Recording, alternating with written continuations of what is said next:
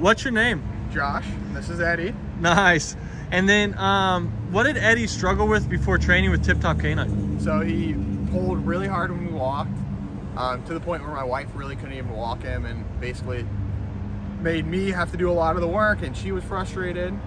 So he's really bad at that. He'd get really super excited and jump on people, and you know, he's just doing it out of excitement, but people would get scared.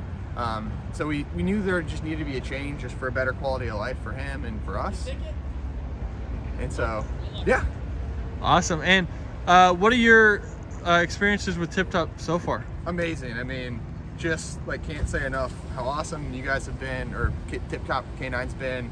I mean, in just a little bit we've had him, he's already just responding so well, not pulling, you know, you can even try to entice him to jump and he stays down. So it's awesome to see, and really thankful to have such a awesome experience with Tip Top Canine.